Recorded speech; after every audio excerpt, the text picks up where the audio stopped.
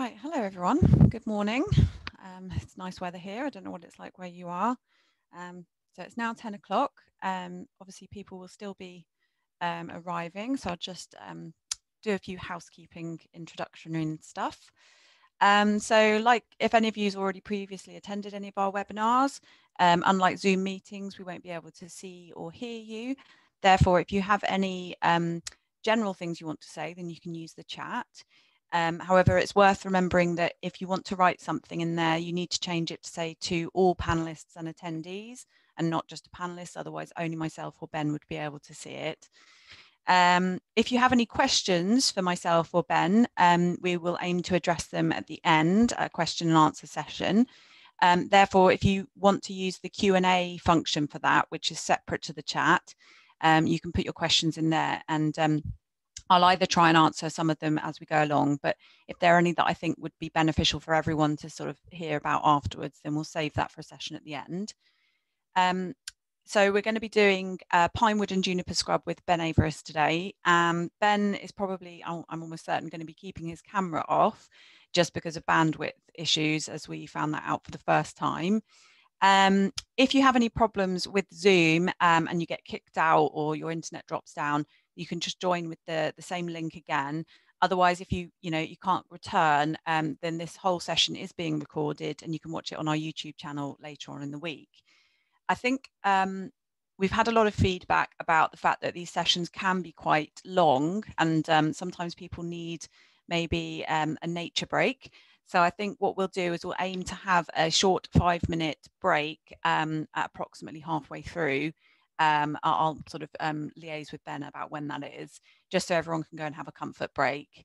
The other thing that I briefly wanted to talk about was it might be that a lot of you who are watching today are particularly based around in Scotland, just because of the habitat that we're talking about.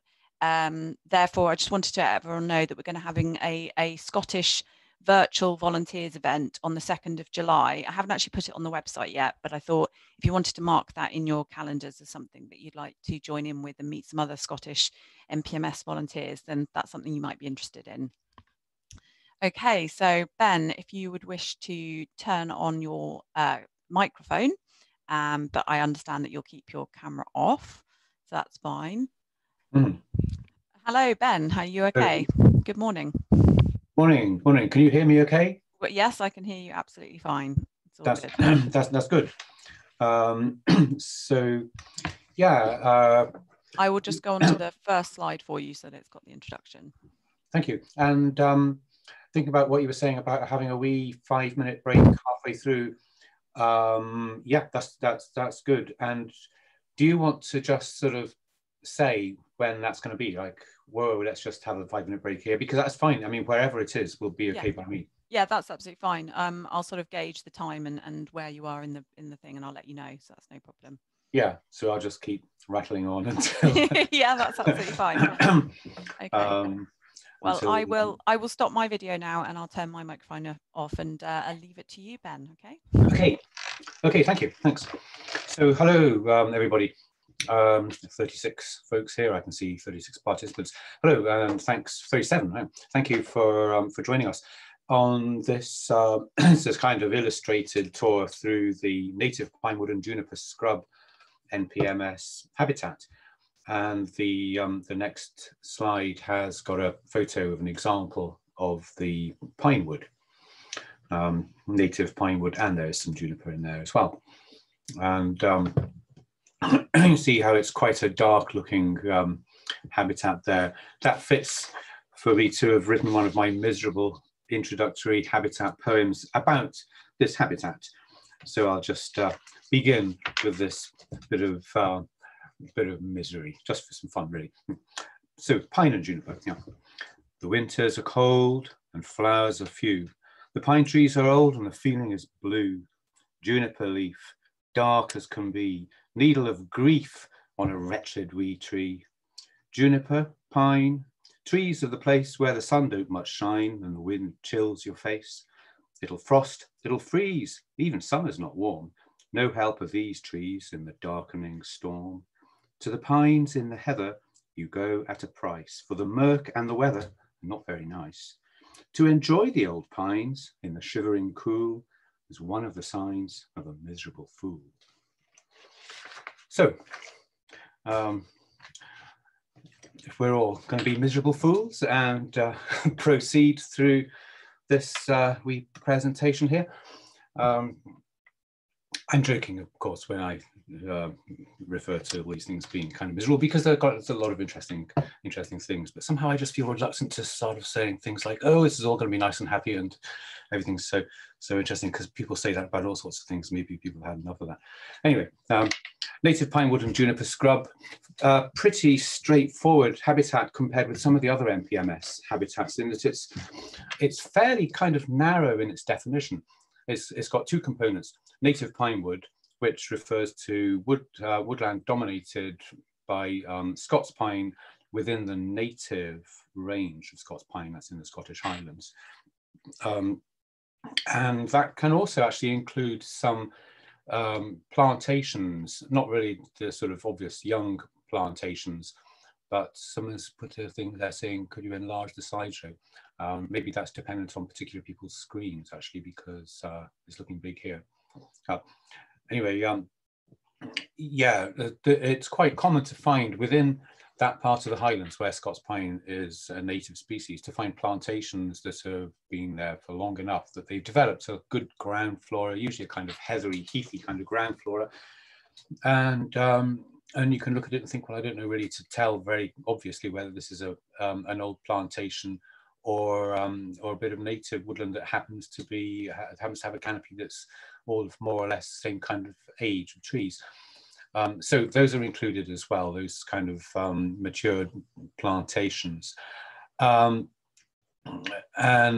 as I say, the ground flora tends to be pretty heathy, a lot of things like heather and blaeberry, as we'll see very soon with some of the particular species we get. The juniper component of it, juniper scrub, you can get some juniper growing in the pine woodland habitat, but the other kind of habitat type that belongs within this broad habitat is juniper scrub, which is basically kind of scrub dominated by juniper bushes. Just like you get gorse scrub, these patches of this dark stuff scattered around the place. It looks a bit like that actually when it looks a bit like gorse scrub that isn't in flower. But when you get close, you find the bushes are juniper and not gorse.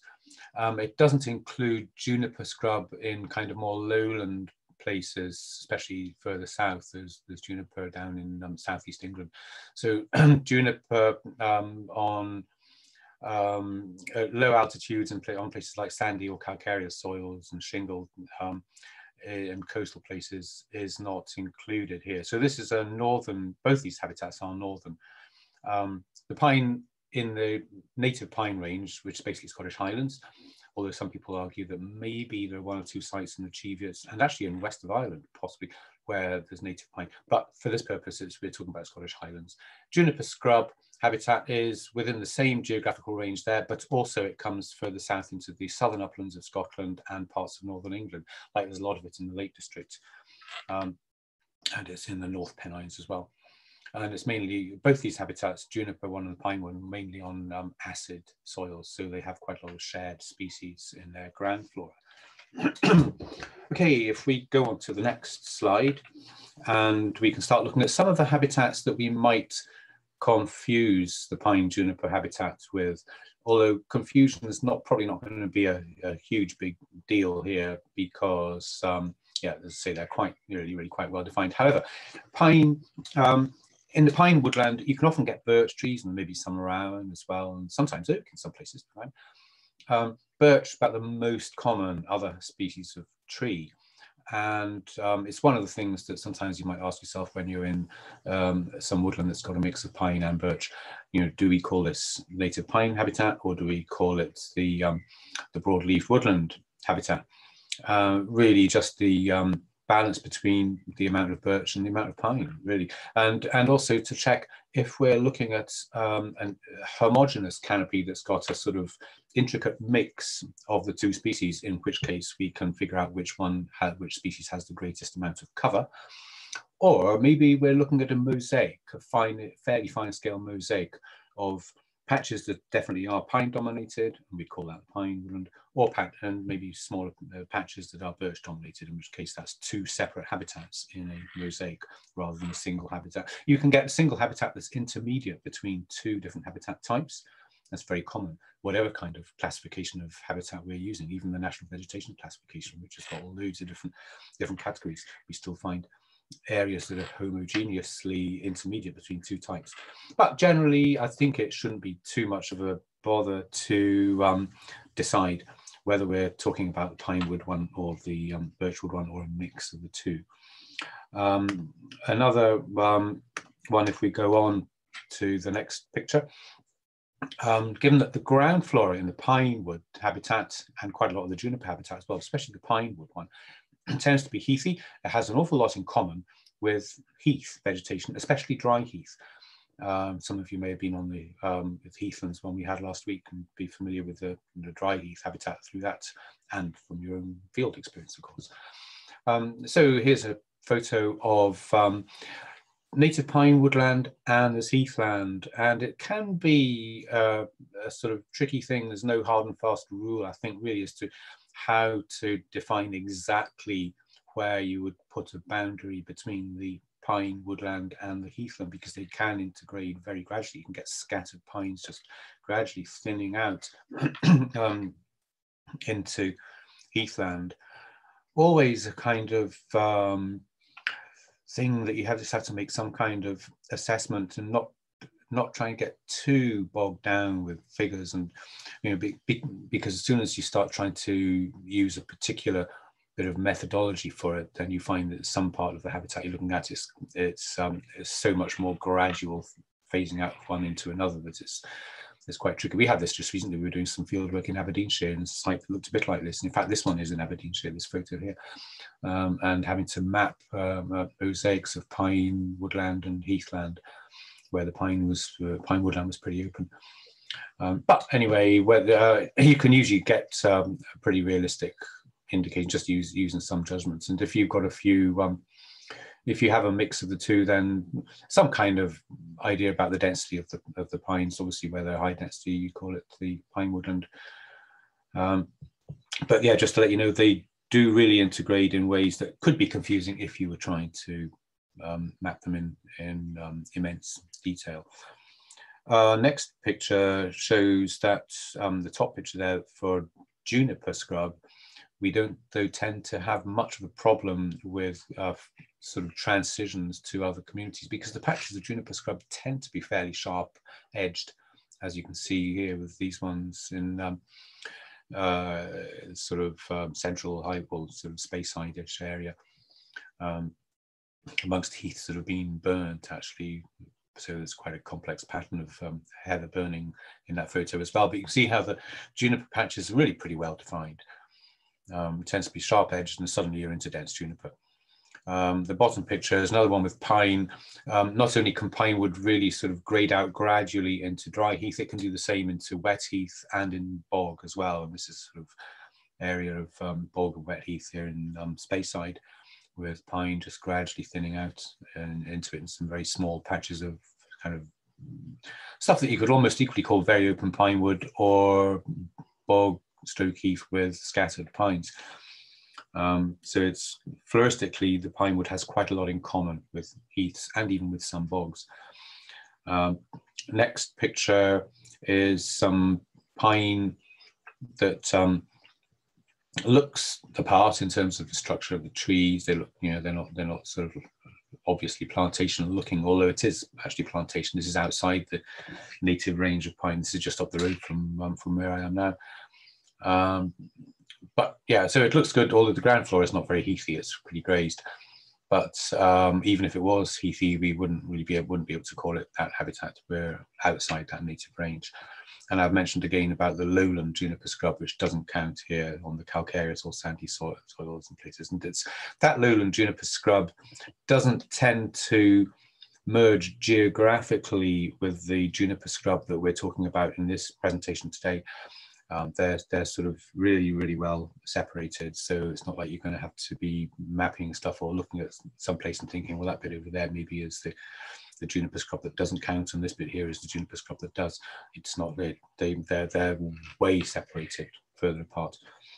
And the next picture, which is the last of these ones of related, floristically related habitats, is heath that's got dwarf juniper growing in it. So it's the same species, but this subspecies Nana, the dwarf one. And this, you can have a lot of juniper here, but it doesn't count in the native pine juniper habitat because it's a heath, belongs in the heathland habitat. It's easy to tell in that the juniper grows kind of flat on the ground, very, very low. A lot of that juniper can you find in really windy, windswept sort of places or rocky places. No real problem in telling that that's a heath. It's a different subspecies of juniper for the most part, which grows very flat. Its leaves can be slightly less sharply pointed as well. Although in some places it's been reckoned that the very low-grown juniper actually belongs to subspecies communis, and it's just actually growing very, very short, probably as a result of the environmental conditions where it is, being quite high up and in a very windswept place. But either way, you won't have any great bother separating juniper, heath with low, flat-grown juniper from the more taller juniper scrub. So if we carry on, next picture, starting to look through some of the characteristic species. Obviously, pine, Scots pine is one of them. Fairly readily recognized species of tree. You see that reddish color on the trunk. It's one of the particular features of it. And interestingly enough, it's not listed on the NPMS positive indicator list from for this this habitat. But if it's going to be pine woodland, you've got to have it in there. So it's expected. It's just so universal through the pine wood. If we can go on from here, I just thought I'd put some pictures of that because it's obviously an important species in this habitat. These ones here, though, are listed as NPMS positive indicators. Positive indicators, as you probably know, means they're things that are recognized as being a good sign that things that it's maybe shaping up to be a pretty decent example of habitat. Compared with negative indicators, which we'll see later on, where they can indicate that maybe something's not right, there may be some problem. Okay, juniper is a positive indicator. That's a close-up of a bit of its shoot with its spiky needle-like leaves. What did I say? Needle of grief in that poem. They are pretty sharp. And they come in whirls of 3. So if you were handed a twig of some juniper, but by somebody who said, "What's this?" and you had no idea about the size of the tree or where it was from or anything, the fact that as long as it's a British species, the fact that the needle-like leaves are in whirls of 3 all coming out in the same part of the stem, will separate it from all others, which have leaves that are either just borne singly or in pairs, like Scots pine. And it has, it's kind of officially its cones are actually sort of berries. They look like berries, start off green and then they go a kind of purpley, bluey, purpley color. The 2 birches there, photos of their leaves to show the typical leaf shape for each species, which is quite different from each other. The downy birch, Betula pubescens, has some more kind of oval to diamond shaped leaf with teeth fairly regularly spaced all the way around. Compared with the silver birch, which is a bit more jaggy looking, those sort of double teeth, some of them every so often there's a longer tooth sticking out. And the end of the leaf is drawn out into a longer, sharper point. In a way, it's kind of a more lively looking leaf shape, you might say. Not that there's anything boring and tedious and staid or whatever about the downy birch leaf. They're beautiful leaves.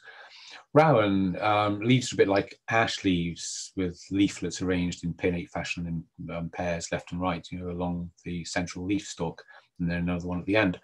But you can always tell it's from ash by looking at the arrangement of the main leaves up the twigs. In ash, they're in opposite pairs, and in round, they're not. Obviously, if you've got clusters of white flowers, or later on, if you've got clusters of red berries, you'll know that it's not ash. Another thing is the leaflets. See, they're quite shortly pointed. They come in quite abruptly at the end there. In ash, they're a bit more longly pointed, and the end leaflets, they tend to get longer, really bigger towards the end, more in ash than they do in the round. The biggest ones there about halfway along. And you're not so likely to find ash growing in the pine juniper habitat, because the soils in general are more on the acid side, and ash doesn't really like so much of an acid soil. Okay, on the next slide, we've got those ground-dwelling heath type species of the heathy layer, sub-shrub layer. The three on the left are kinds of heather. The three on the right are sort of greener looking things with leaves that are broader or different in some other way, and not with those big pinky flowers. So these are all positive indicators except for cross-leaved heath, by the way, though in the middle one. Heather, of the three pinky flowered ones, heather's got the smallest flowers and the smallest leaves, and the flowers are really, really pale as well. And it's about the commonest overall of those three on the left. Bell heather, it kind of prefers rather dryish kind of ground, whereas the ordinary heather goes right across the range from pretty dry soils to really quite wet. It grows in bogs even. So the bell heather, it likes it drier, it's got bigger flowers, and they're a nice dark, rich, pinky colour, purpley pink, and the leaves are in whorls of three, and they're much longer than the leaves of heather.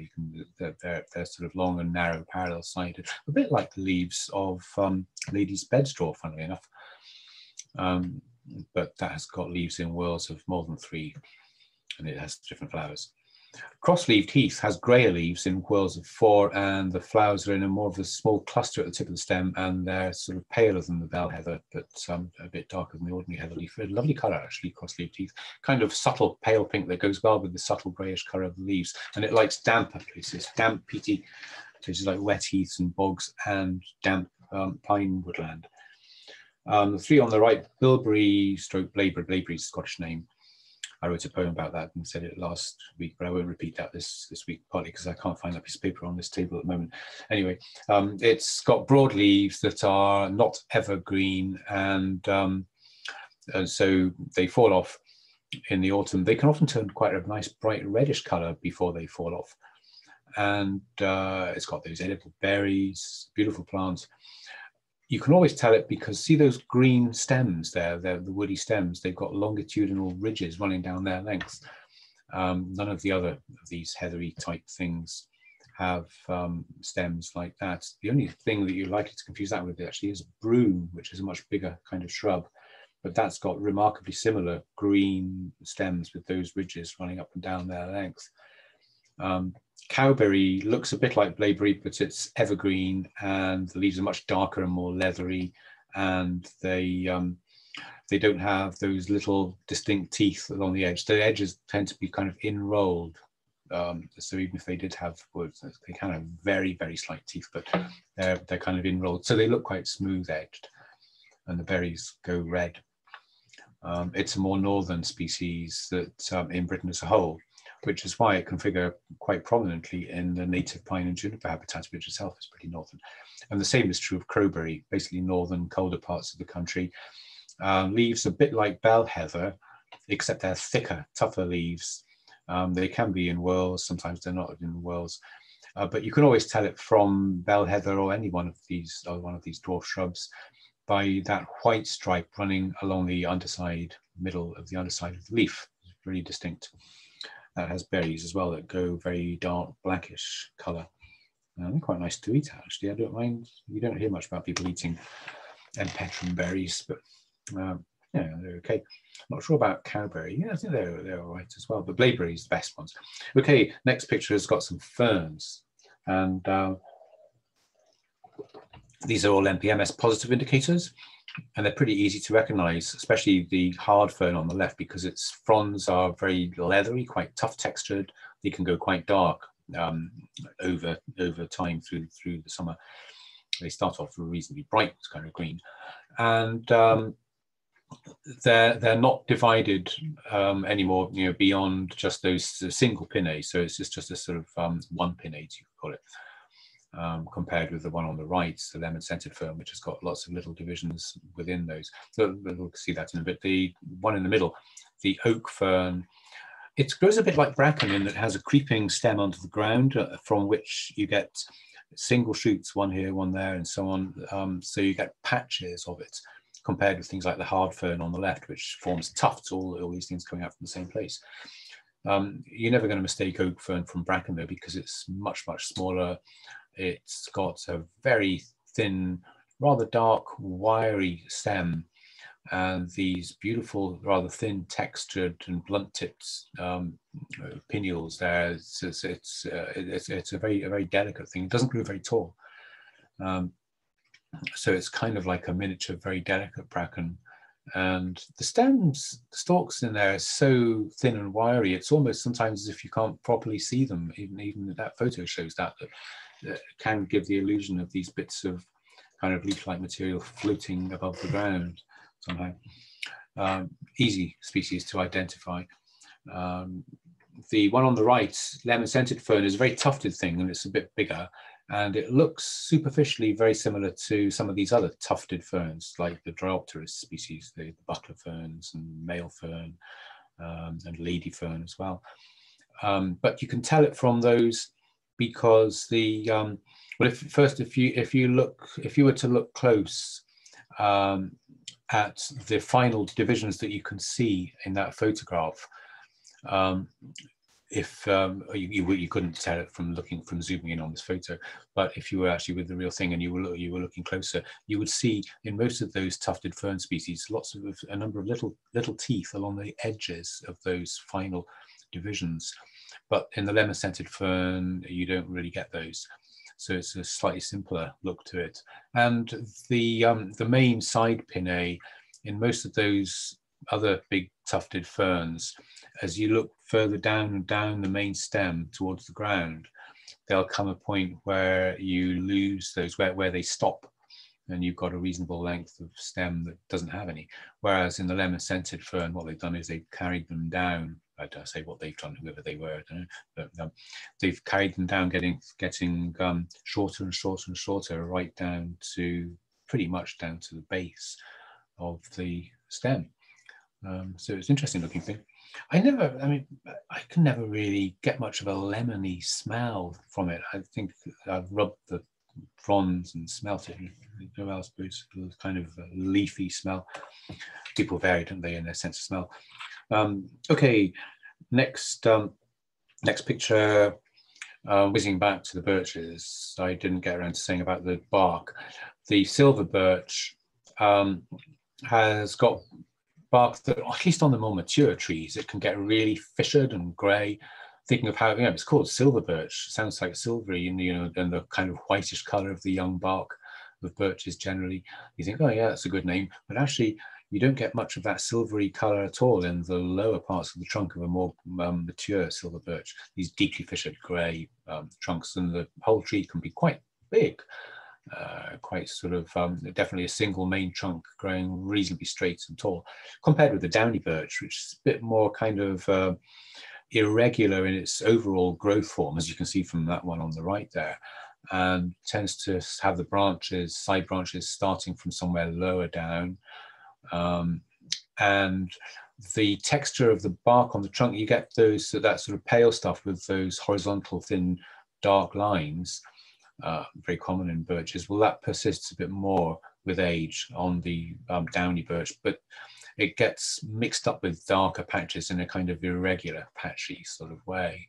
So the two species, from the point of view of the growth form of the tree and the nature of the bark, they can look really quite different, as well as the difference in that I've mentioned before, which I've said about the bottom of the page, asking what was that now about the teeth and the tips of the two different species of birch. We can go on to the next page, not waiting for you to answer that before we go on to the next page. There's some more about the birches. And that one on the left, what do you reckon that is? Well, I've said at the bottom of it. It's downy birch, because it's kind of, see that irregular look to the growth form. There's very mature trunks, but they've still got that patchy, well, it's kind of patchy, the smoother bark and the rougher stuff mixed in also with patches of mosses and liverworts. Some of that dark purpley colour is liverworts of the genus Frulania, which further west you go, you get more epiphytes on these trees. The one on the right, that's just for a bit of interest, is to show how different some of the other birches can be. That's the stand of Betula ermanii that I was doing some work in, where I was doing some work in Japan. Amazing looking trees. Growing quite tall and straight in this photo. There's another photo of that same species further on, and you'll see how they look completely different as a result of different kinds of different kind of climate. And that's a bit of an aside, that is. But oh yeah, talking about those birch leaves, just as a quick reminder, silver birch has them with double teeth and a longer, sharper tip compared with the single teeth and the shorter, slightly blunter tip of downy birch. So the silver birch has that jaggy, kind of lively, in a way, look to it. Okay, if we go on to the next page now, we can move away from the trees and the heathers and see what other things are growing with them. And also these ones on the four on this page are NPMS positive indicators in this habitat. And the first one, sweet vernal grass. On the whole, that's not as common as the next one, wavy hairgrass, which is really so common on so many acid soils, whether it be in heath or bogs or woods. Sweet vernal grass, not quite so common in this habitat as the wavy hairgrass. Anyway, if you've got those sort of flower heads, kind of oval shape, they're not branched, with these long, slightly shiny green spikelets, and they come up, they're up at this time of year. Already, it's one of the earlier flowering grasses, and they die off to a sort of pale goldeny fawn color, and they can persist for a good long time, well into the winter, which really helps to from identification point of view. So quite distinctive. If you just got the leaves, one of the ways you can tell that species is that at the base of the leaf blades, you've got quite a lot of hairs that are quite long. At the base of the leaf blades, that's where the ligule is, the little kind of little flap. You've got a ligule as well on this species, but you've got those hairs, and that's quite distinct. And also, if you taste the leaves, they taste of almonds. Wavy hairgrass has quite different leaves, because the leaves of the sweet vernal grass, I haven't illustrated them there, but except that you can see some just in the distance at the bottom of the page.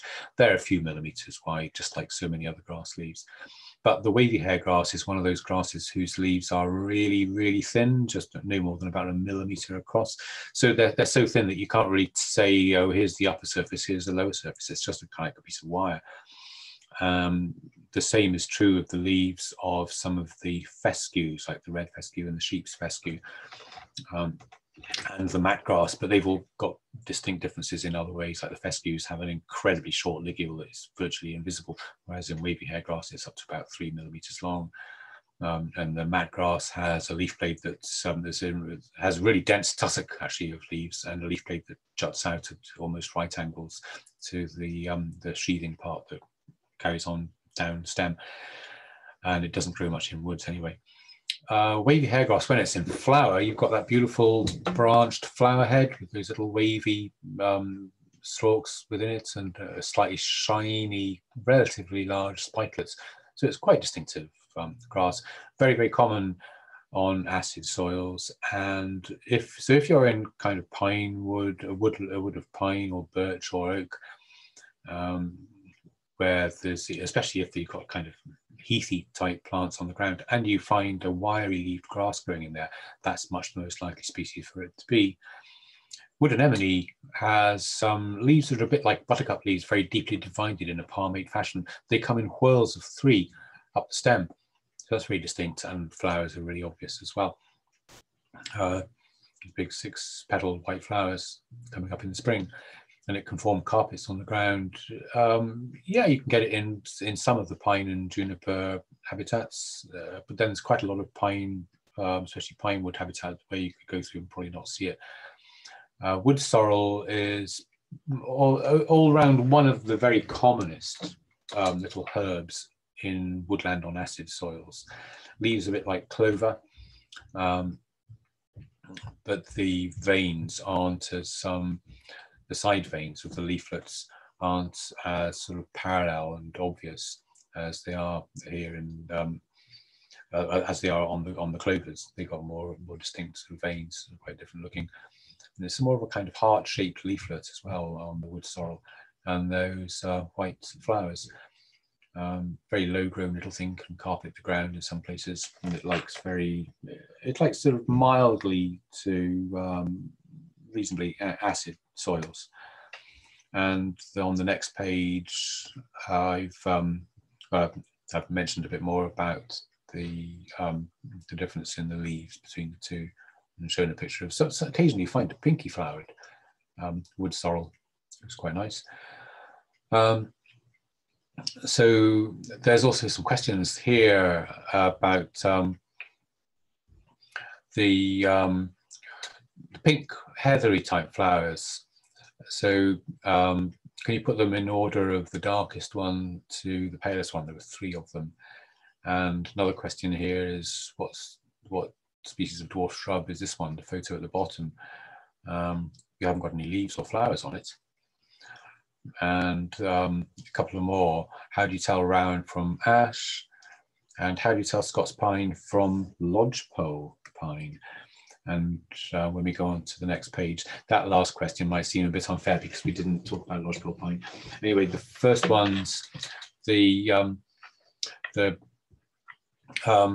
bell heather has the darkest of the pinks, and then the crossleaf heath, and then the heather, ordinary heather, is the palest. That thing with those green stems was the bilberry.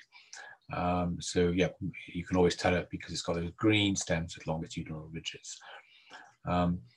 Rowan from ash, the ash one, has leaves in opposite pairs. It's one of the best ways to tell it. Even when you haven't got any leaves on the tree, you can do a lot of tree identification based on whether the buds are in opposite pairs or if they're alternate, or if they're spiral, which is kind of like alternate but a bit messed up, but still singly along the stems.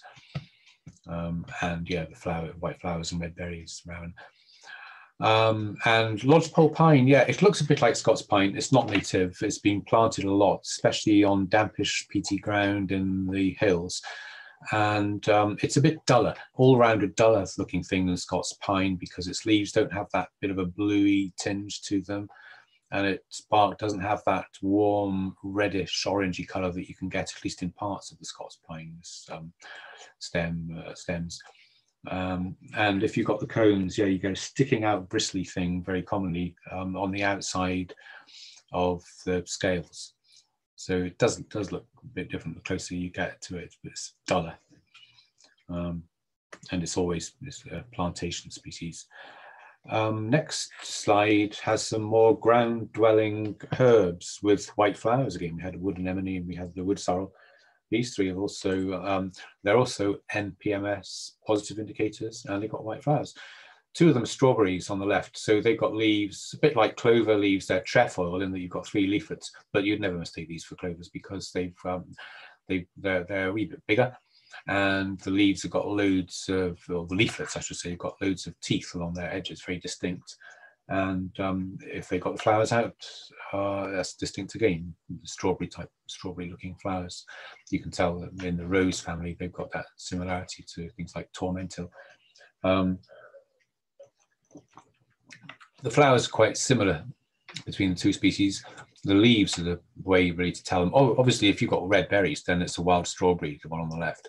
The barren strawberry doesn't have fruits. But the leaves,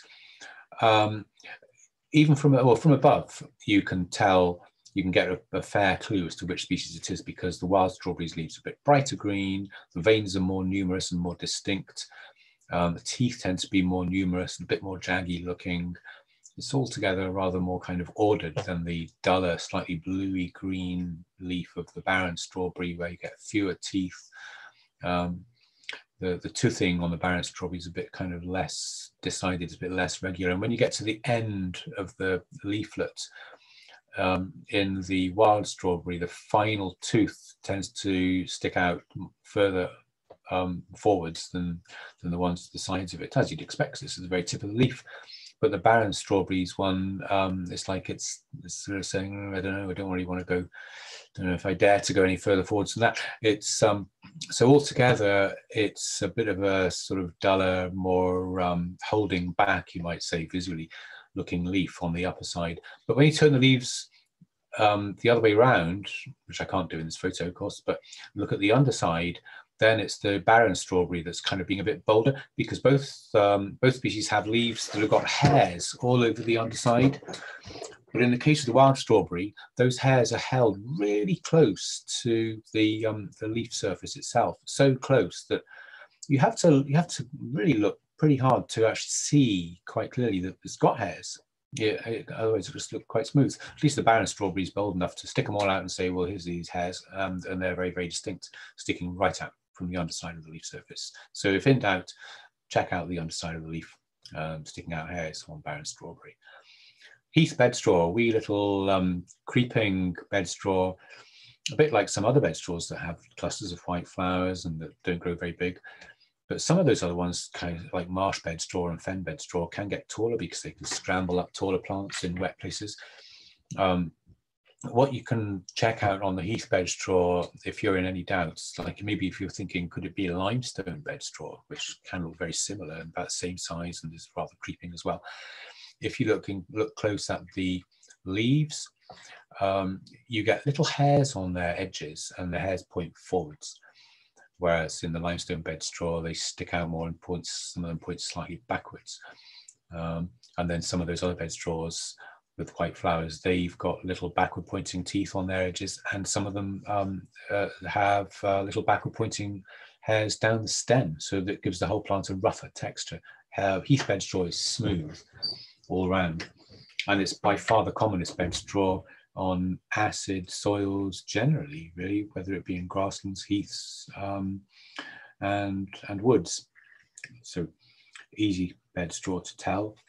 The next picture has got another herb. This is a very, really good characteristic herb of these northern pine and juniper places, because it's a northeastern species on the whole in Britain, chickweed wintergreen. Its leaves come up in a whirl, and funny thing is, they vary in size within the whirl. So it's like somebody hasn't got them quite right, maybe. You might get that impression, but what's wrong with variation? It's not wrong, is it?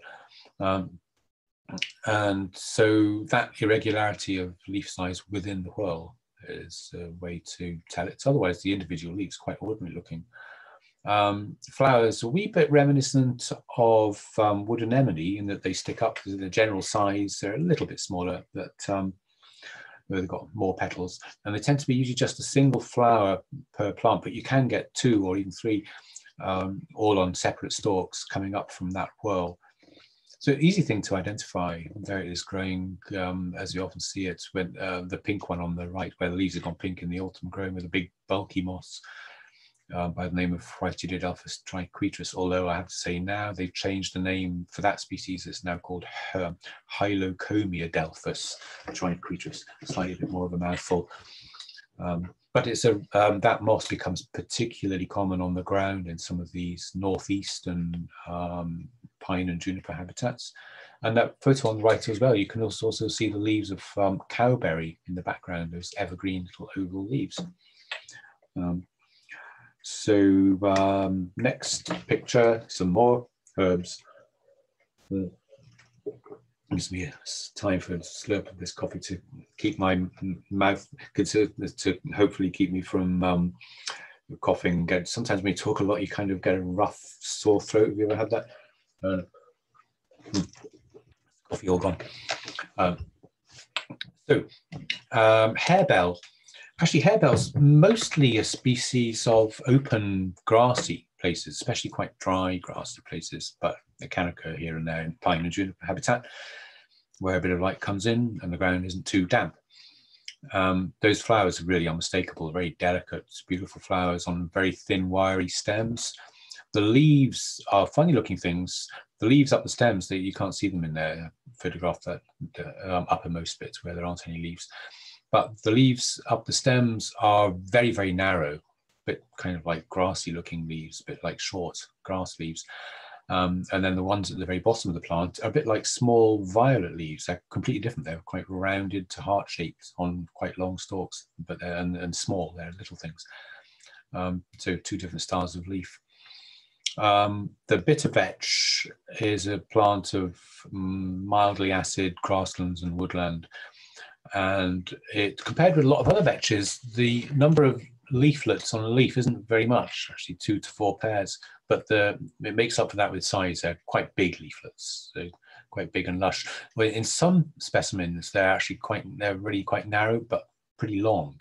So in one way or another, it gets a bit of size in there with those leaflets to make up for the fact that there aren't that many of them. And the flowers, again, you don't get that many flowers in a spike compared with things like tufted vetch where you get loads. But they're relatively big flowers and a beautiful pinky, purpley pinky colour. So it's pretty easy one to recognise.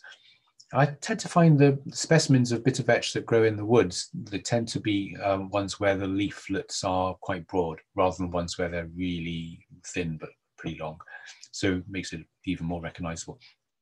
Common cowweeds, this is a thing that, with the yellow flowers, very distinct, slightly snapdragon-y looking flowers. If you didn't have the flowers, you might mistake it a bit for greater stitchwort, with those longish, narrow, oval leaves in opposite pairs. But the stitchwort's leaves are grayer, and it has a very distinctly square section stem. And the thing about the stitchwort also is that you see how you've got like in the middle of that photo, you've got a pair of leaves coming out opposite each other. And then further down the stem, there's another pair of leaves opposite each other coming out in the same directions. Well, in the stitchwort, they would be swiveled around right angles, so that when you look from above, it's almost like you've got 4 ranks of leaves. And they, yeah, as I say, they're rather a grayer colour. The common cowie could be quite common on, in some places, on acid soils in woods and also in heaths. Okay, moving on, some more herbs, a few more.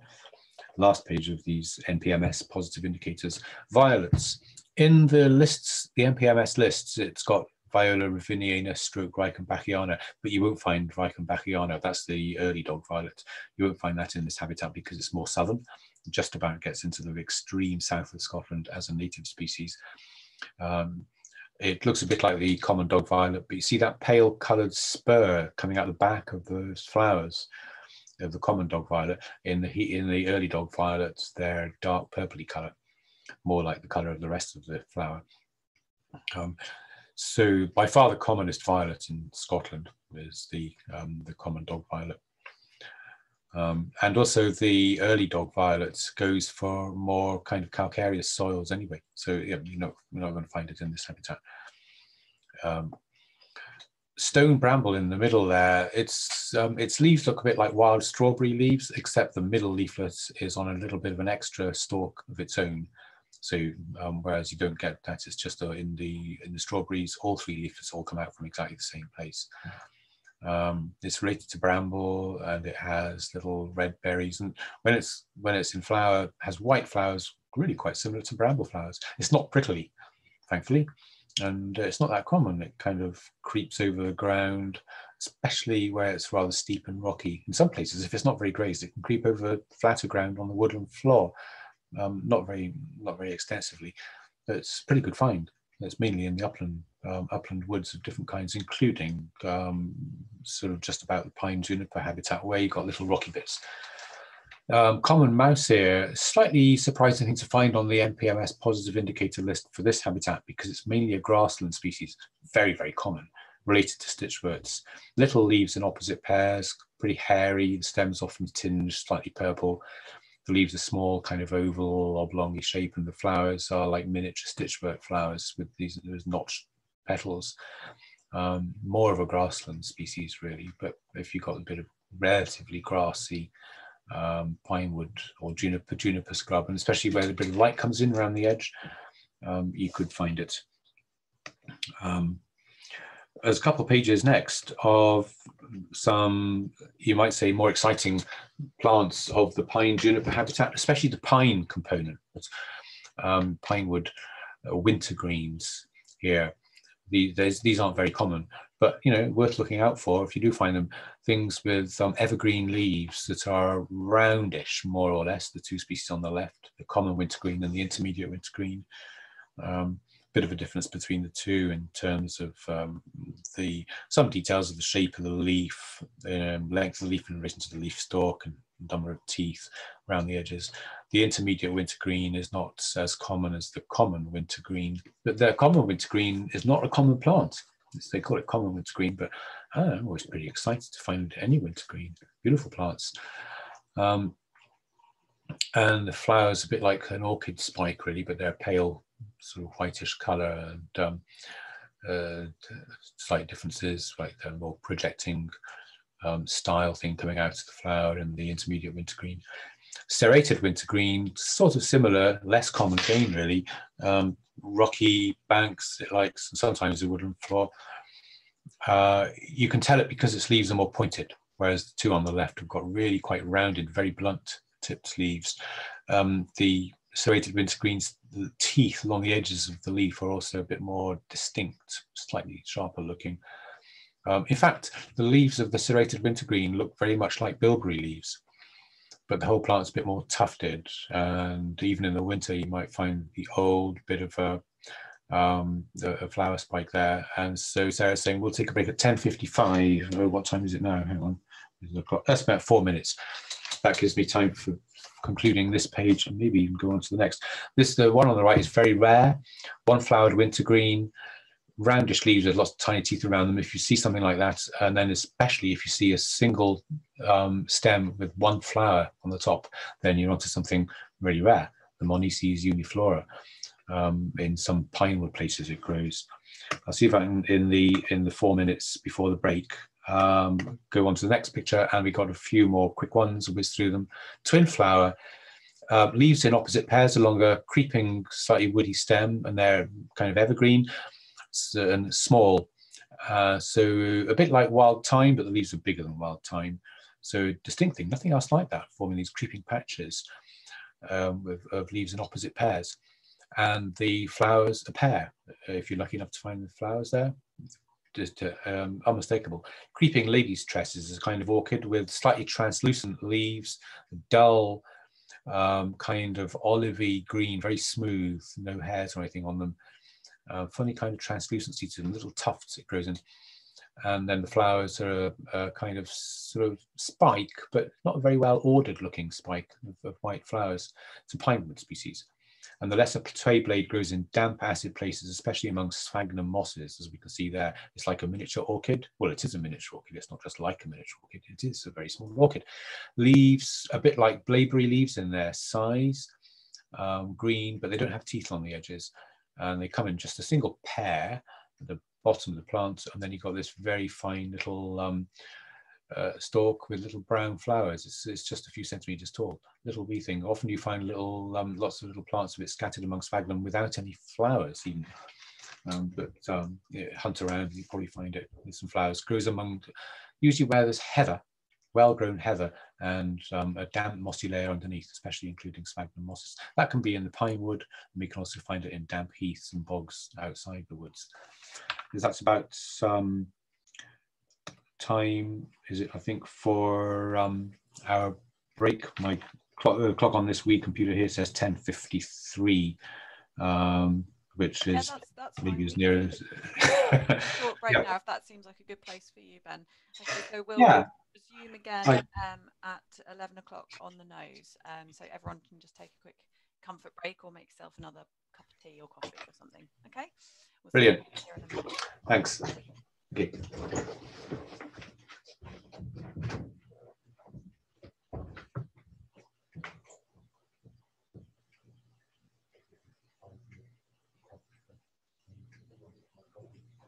You want some tea? All right.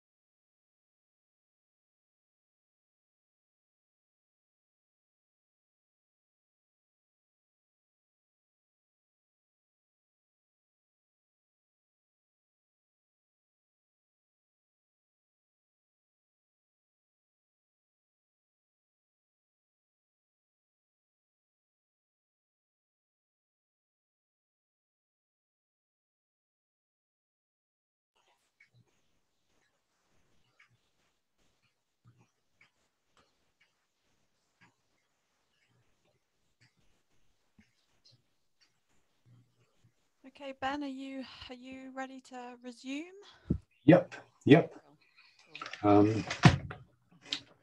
With a freshly refilled mug of coffee. Good. Everybody back, I think. We assume so, yeah. So, will I just carry on now? Yeah. Yeah, just carry on. Yeah. Okay. If we whiz on to the next slide, where, yeah, of all, let's know there's some more questions. If of all those species that we've been looking at, which two stand out in their leaves are sort of inconsistent in some way, and not only what are those species and in which ways do they, what kind of inconsistency or variability is there, and what do common cowwheat and twinflower have in common?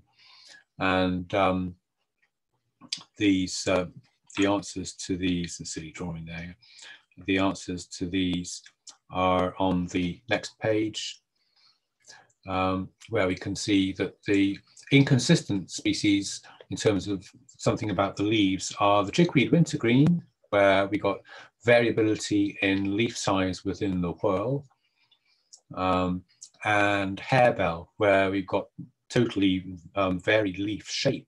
You wouldn't think they were the same species. I've shown them here.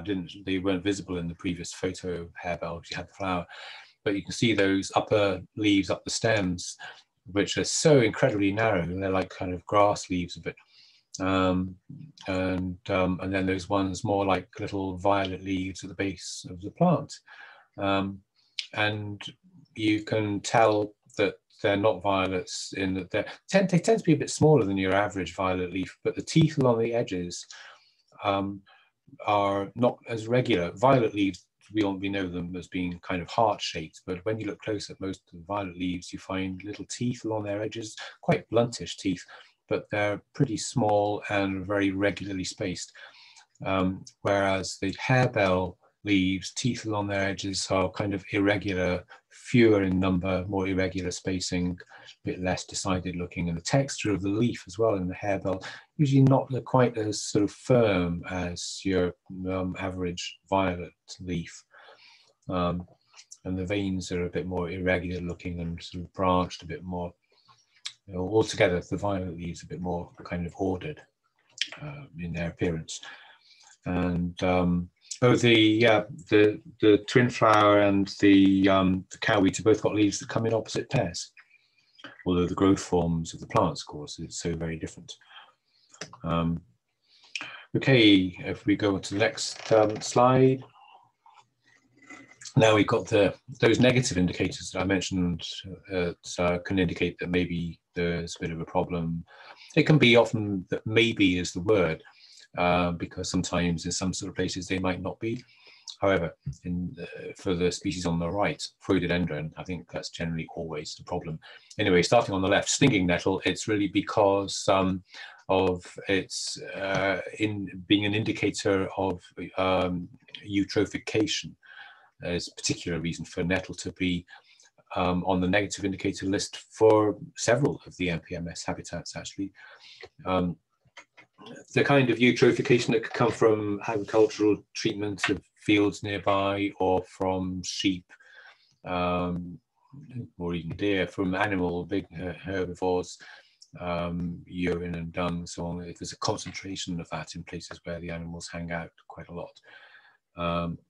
That is probably a bit more likely to be the case in the pine juniper habitat than fields, intensively managed fields nearby, because in the places where you get the pine and juniper habitat, you're less likely to find intensively managed farmland adjacent.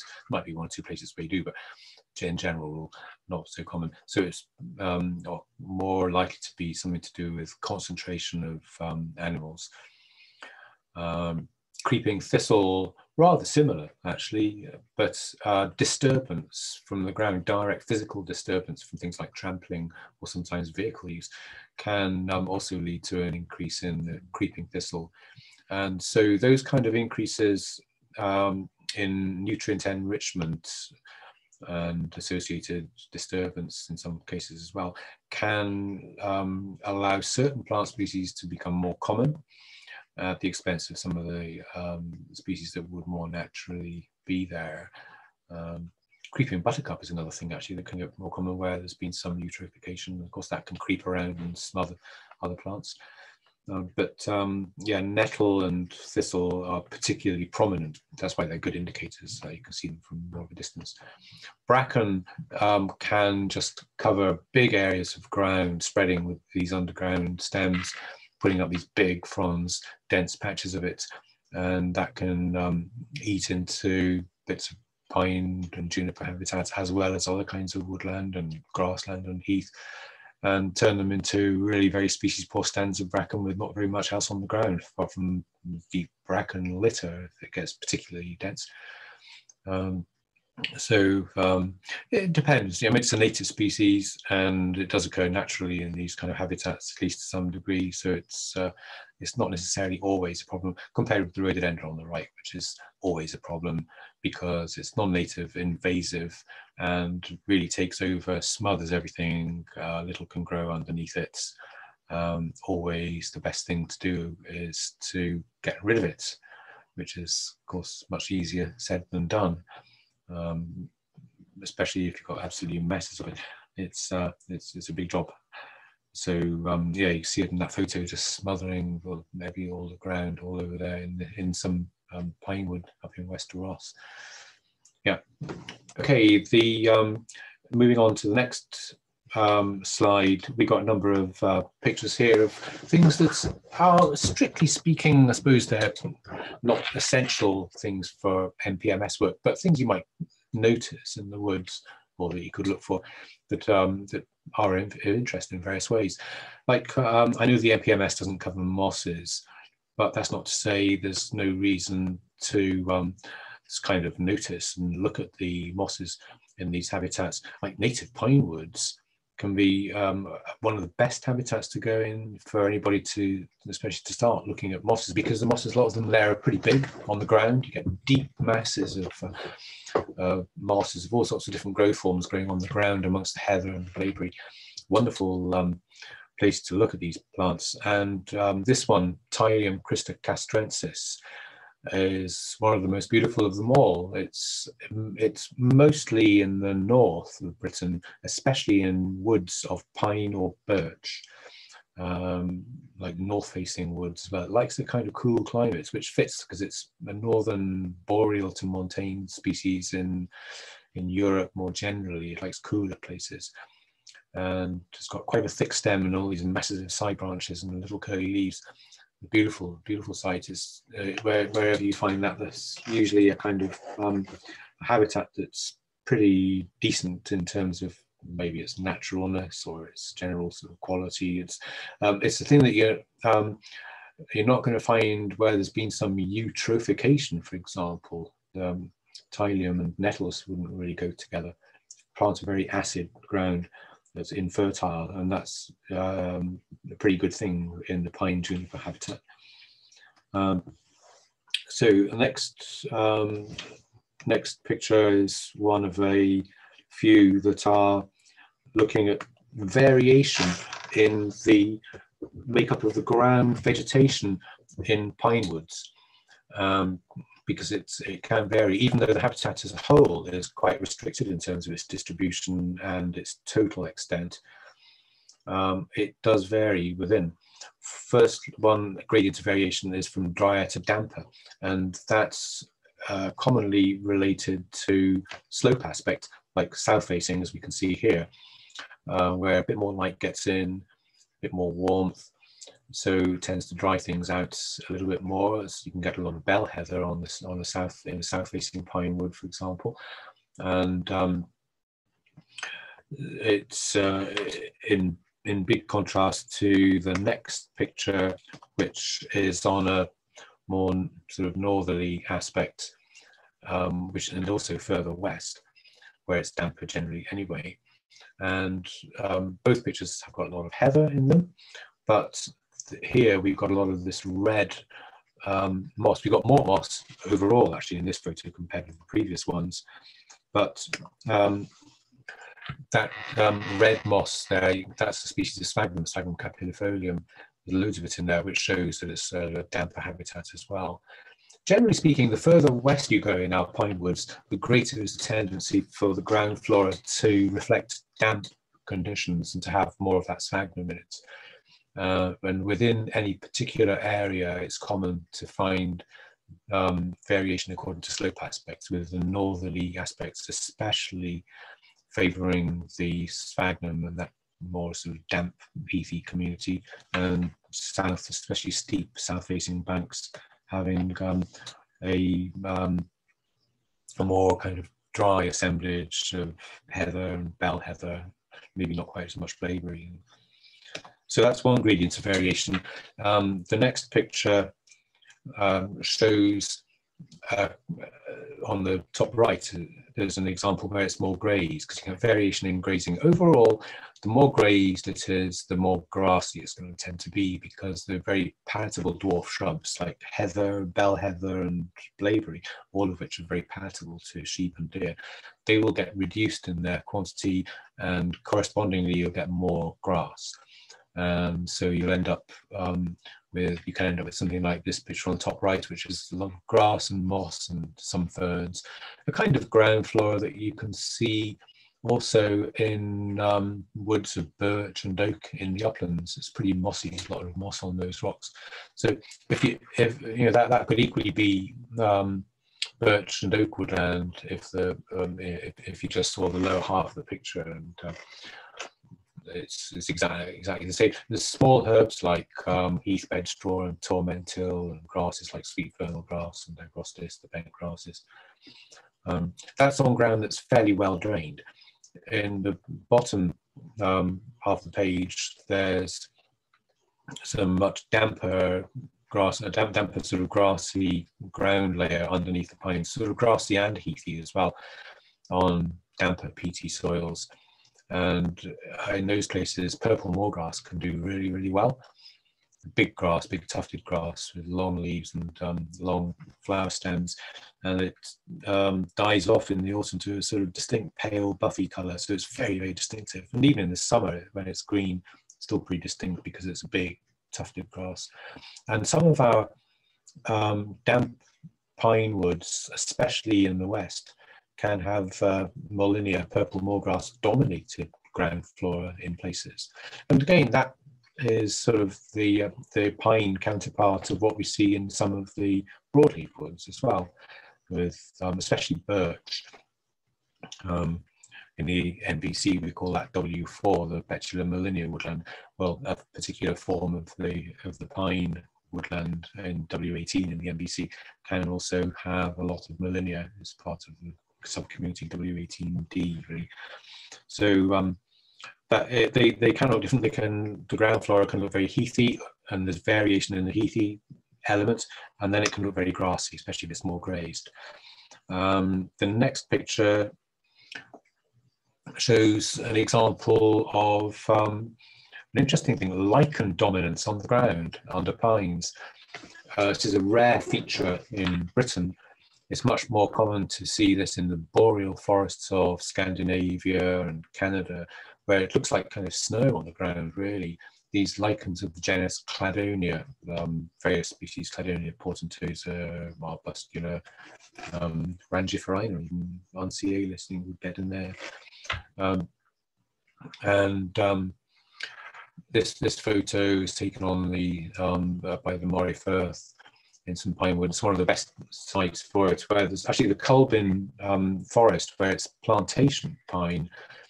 Even though it's plantation, it's still a fantastic example of this lichen-rich pine wood. And there are more patchy examples of lichen-rich pine wood elsewhere. When I say lichen-rich, I mean in lichens on the ground rather than lichens on the trees. You get interesting lichens on the trees scattered more widely through our pine woods. But lichen abundance on the ground, lichen dominance on the ground is a very rare thing in Britain generally. So here we've just got a glimpse of something that's a real boreal feature, Scandinavian, Canadian kind of thing.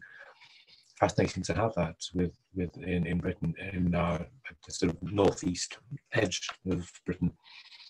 So that shows some floristic variation on the ground in the pine woods. And the next picture is looking at another aspect of the pine wood sort of appearance and structure, which relates to an aspect of the ecology. And this is given that being an evergreen tree in this growth form is such that you get quite a dense lot of foliage on some of the branches, it holds quite a lot of snow in the winter, and within the native range of pine, that's coinciding pretty well with about the snowiest parts of Britain.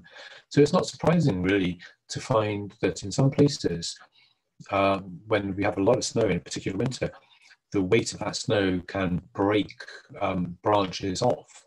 And after that winter, we can wander around pine woods and find loads of significant, really quite big branches that have just fallen, being brought down to the ground. And you know, when you see all that, then you think, well, yeah, the growth form of the tree that we see isn't entirely dictated by its sort of maximum potential from when the thing germinates, because other things are going to affect it, including big branches breaking off that can sort of affect the shapes of the trees big time, really. And it's a fascinating thing, I think, another aspect of nature kind of being a bit of a sculptor really in the landscape, affecting the shapes of things. The next picture shows that that Japanese birch. Just thinking about this, it's you know, we can think, oh yeah, with those fallen bits of pine, we're getting another glimpse of something that's more to do with the effect of snow on a big scale. And Britain's not the snowiest part of the world by any means, but we just have enough snow certainly to shape our pine trees and be significant in the ecology of our native pine forests. So it's one end of a whole big series of effects of snow in woodland, which can get much more marked in some cases, such as here in northern Japan, where the snow is so much more through the winter that the weight of it can weigh down these birches. See those birches on the right. From a British perspective, we would quite naturally look at that and think to ourselves, oh, well, I suppose it must be a very windy place. You know, the wind has blown those birches sideways. Although it would be a little bit odd because the slope is going the other way, rather than this birches being blown onto the slope. Anyway, we would naturally kind of think that, but no, this is snow. They get loads and loads of snow there. So fascinating to see the effects, and that's the same species of birch that we saw in an earlier photograph with tall stems. Here it's growing about 700 to 800 meters altitude. In the previous photo, it was about 500 or 600 meters. Interesting thing there about that effect of snow in our pine wood is another glimpse of something that's a more global scale, ecological effects more brought out more markedly in different parts of the world. Next picture's got some pine that's a sort of deadwood pine. Any kind of deadwood in any wood really is a good thing ecologically. All kinds of beetles, insects, bryophytes and lichens and fungi growing on them. And pine is no exception to that. And there are some really quite special things that are being found, I think, on decaying pine.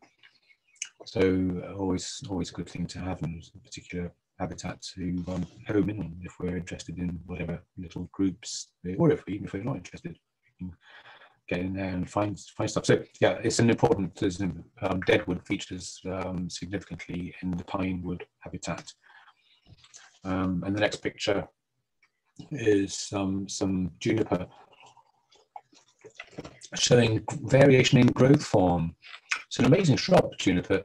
Some individuals take this fastigiate columnar shape, and others kind of more broadly spreading with drooping tips, and others about sort of halfway between too.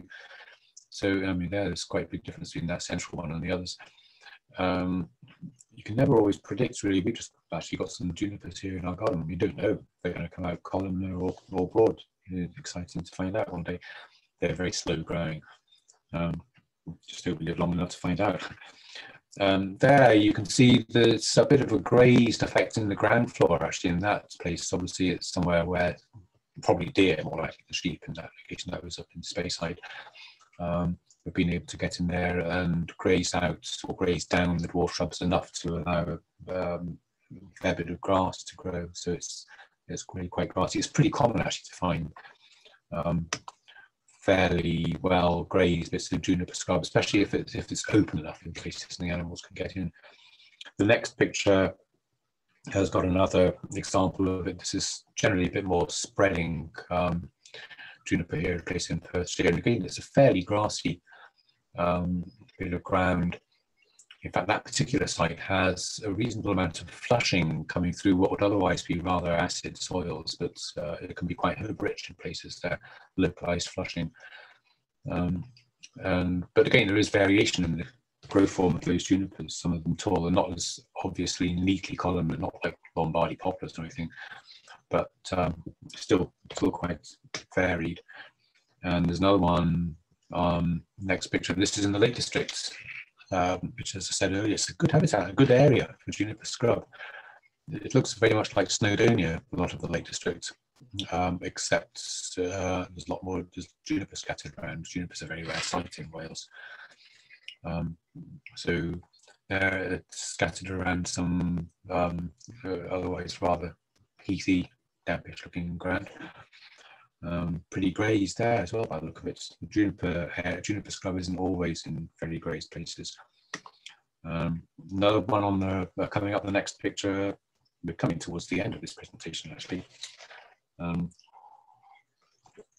This is in the sort of Northern Highlands, Glenmoriston, again showing that variation in shape of junipers, and this is another place where it's reasonably grazed and the juniper scrub is open enough for the animals to get into at least parts of it to lead to a rather grassy ground layer.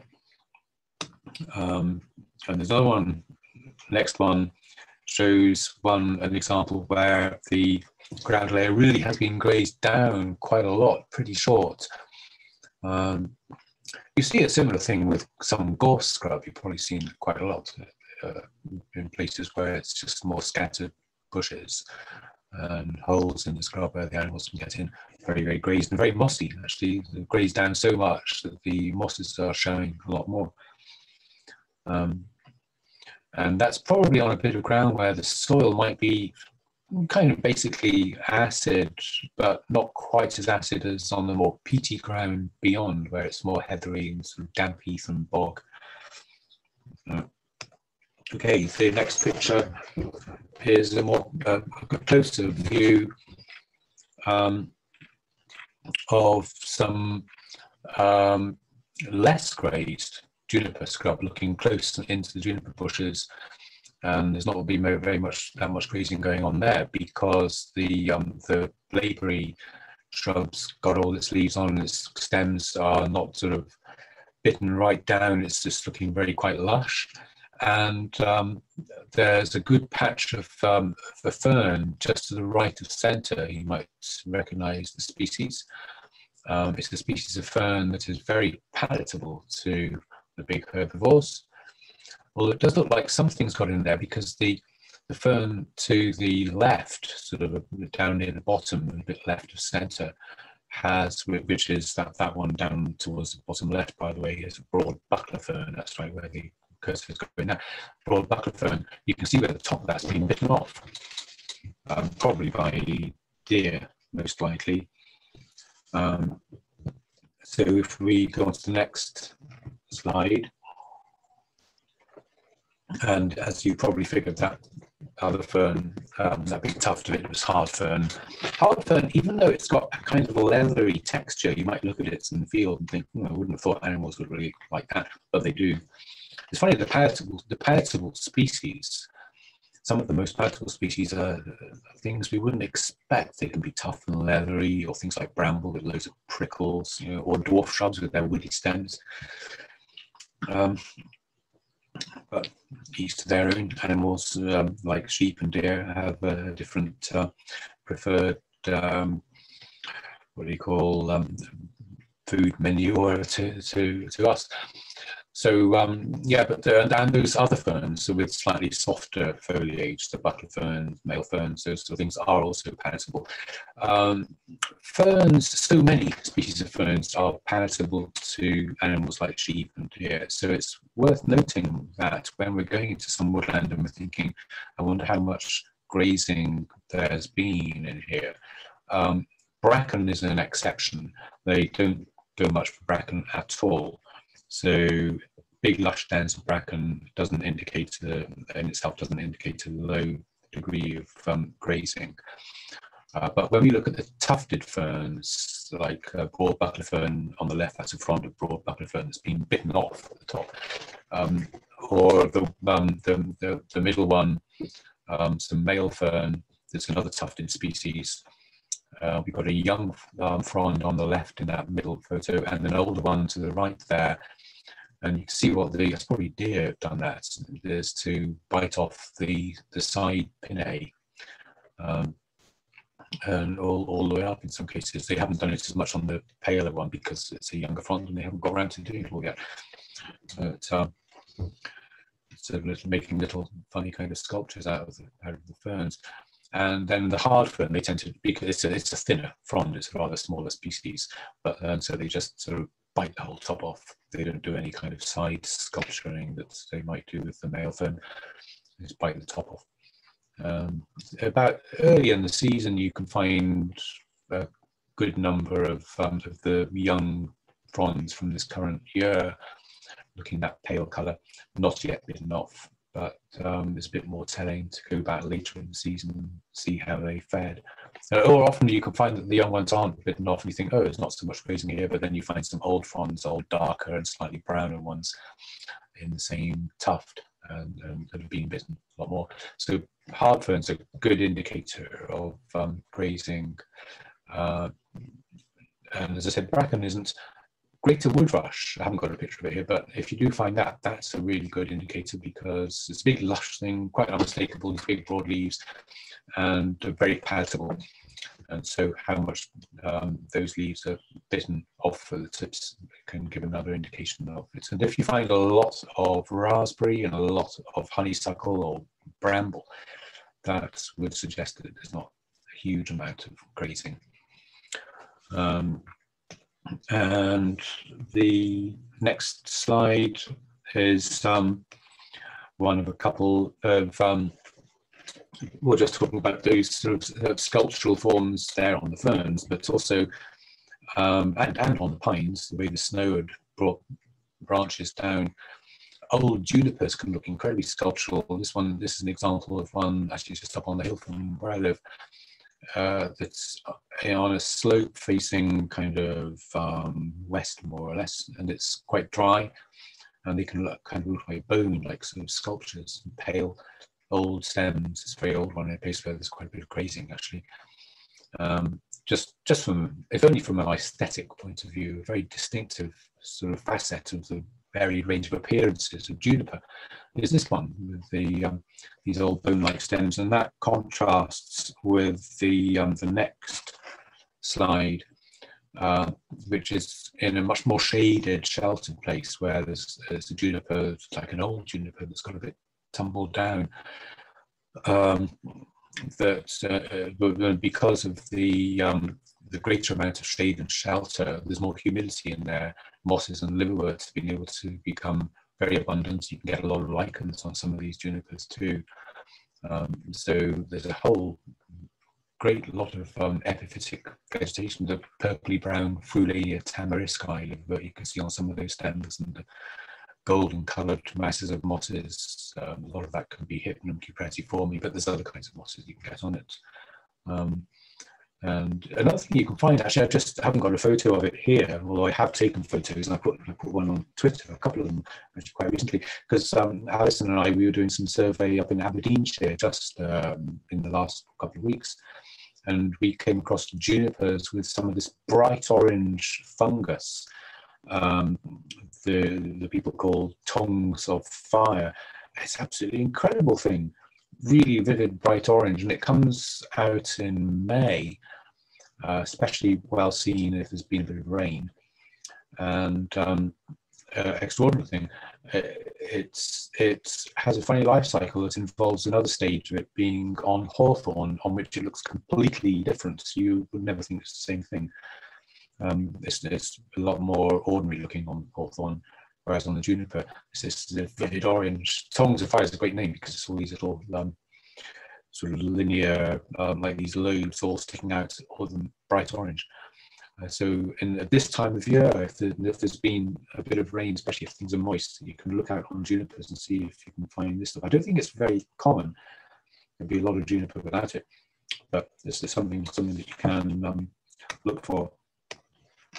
We're almost at the end because the next picture is the last one of just a close-up of the pine and the juniper foliage, showing the juniper leaves in whorls of 3. And the pines in those pairs, which have a little sheath at the base holding them together, and their cones, just and the young juniper berries there, which will go that bluey colour later. So that's it really. I hope that's been informative or useful in some way, worth you spending this last, whatever it is, hour and a half.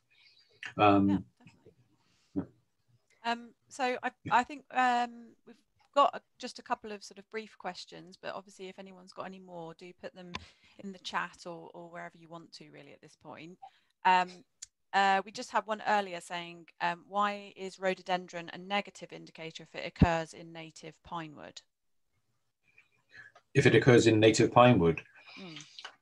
For the same reasons as why it's a negative indicator to get it in any kind of woodland, because it thickens up and forms a very dense overshading canopy, so not enough light gets into the plants on the ground.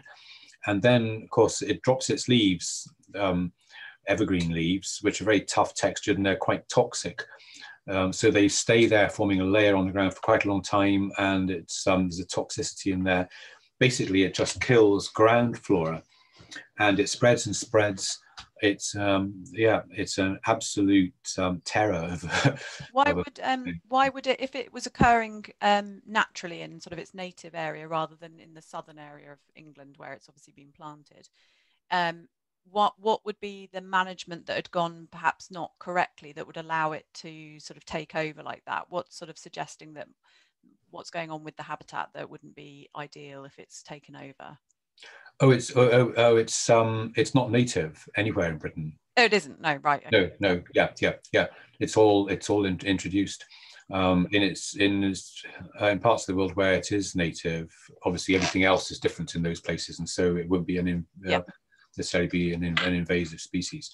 It's okay. I think that was some of the confusion, perhaps. No, it's not native in any rhododendron. There are some other kinds of rhododendron that people plant in gardens and parks and things that aren't invasive, but then you don't see those around anything like as commonly, and they're mostly in kind of garden parks sort of places. But rhododendron ponticum with the pink flowers is the devil, really. The other question by the same person was just which I briefly tried to answer, so I'm just checking I got it right, was just about when you said by flushing coming through in a juniper scrub habitat. I assumed that you meant by a flush, sort of a natural water spring or water seepage that would have brought nutrients in with it. Is that what you were alluding to, or? Yeah, it can be for maybe geological reasons, a bit of a slightly different rock somewhere upslope, a little damp spring or something bringing in. It can be enrichment of minerals and nutrients coming down, usually quite localized, although it can spread. In some places you can get reasonable extent of rather flushed grassland that's quite a bit wider than just a narrow, well-defined flush. But still sufficiently nutrient poor that the whole habitat is not taken over by a small number of species that thrive in very nutrient-rich conditions. So it's quite possible for, say, some juniper scrub, especially more than pinewood, and for some juniper scrub to be in in a fine scale mosaic with grassland that is reasonably floristically rich, because it can be mineral enriched, but really quite nutrient poor. Yeah. And botanically rich as a result of that.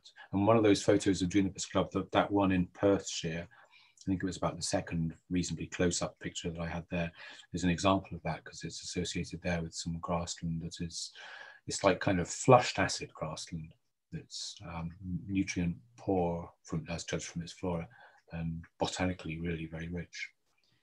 And I guess we haven't got any other specific questions, but there was something I was going to, because I mean, I've been learning about this habitat myself, because it's not something I've had a lot of experience in, being brought up on the south coast and only going really as far as the Midlands. So with regards to the juniper scrub aspect of it, as you said, it does occur in some, was it the Peak District or the Lake District or something? Lake District. Yeah, it's an upland habitat that we're talking about with NPMS, isn't it? That it's, whereas I visited some juniper scrub down on the south coast, but it's on calcareous grassland. So again, we don't include that in NPMS habitats in that way. It would be marked down as dry calcareous grassland. Absolutely. Yeah. And so that's just something I thought was a good point to raise at the end, that this habitat that we've talked about in NPMS terms is mostly an upland associated habitat, or past the sort of Scottish border for the pinewood. So if you do come across juniper scrub and you're not in an upland region, then it's probably going to be dry calcareous grassland. So that's something I learned recently myself. Yeah, that's right. And when we talk about the upland as opposed to lowland area or region, that's not strictly dictated by altitude. Of course, it's because the further north you go, you can be into an area of an upland kind of environment as defined climatically at increasingly low altitudes the further north you go. So some of the native pine and juniper habitats in northern Scotland is not far above sea level, but it's still in an area where it's basically a kind of upland type of environment, because it's got an upland climate. It's cool, more kind of cool stroke moist, some combination of those that makes it way different to the lowland climate of the south. We just got another question sort of on that same theme. So why does juniper scrub develop in some areas in the Aberdeenshire uplands, e.g. on the west side of Morven, whereas other areas on this hill are free of juniper? That's maybe down to history of certain kinds of land use, maybe burning as well. But burning can dramatically affect some of the juniper scrub, but it can get burnt out, but also it can burning of course leaves some bits of bare ground, and juniper isn't really very good at colonizing areas where there's pretty dense vegetation, because it's a slow growing thing, and at the younger stage it's easily outcompeted by other things. So something that opens up a bit of ground, that can be to its benefit. Burning, though, is a bit of a knife edge thing, because that can also kill populations of juniper. So I think history of burning and grazing, because juniper is very palatable to deer and sheep as well. So it's probably down to various combinations of burning and grazing over the years that have led to juniper being more common in some places than in others. Okay. Probably quite complex interactions of them. Just another brief question about when we say tufted in ferns, what do we mean? So obviously that's referring to the growth habit, and essentially some fern species, well, quite a lot of them, will occur sort of coming from a central point and tuft outwards like that, whereas some fern species will sort of almost grow in a sort of creeping form, or in patches that, you know, marsh fern comes to mind for me when I think of that. But yeah, I mean, I don't know if you want to say any more about that. That's exactly it. They all come from the same point, the same base, plant base on the ground. Shuttlecock ferns, people often refer to a lot of the Dryopteris and Aetherium, the lady fern things, as shuttlecock ferns, because they do look like that, don't they? Yeah, they're upside down. Yeah. But they're also you also see that growth form with the hard fern, and with lots of grasses like purple moor grass. Yes, I was going to say grasses are also described as being maybe tufted or sort of creeping. Yeah. Whereas something like bracken, you can trace each frond just down to the ground, and there's just one frond, and then a bit further on there's another one. And it was oak fern that's not tufted. That's right. Oak fern behaves. It kind of spreads around and forms patches in the same way that bracken does. Sort of underground rhizome, shooting up, putting up single shoots here and there, so you get a patch of it.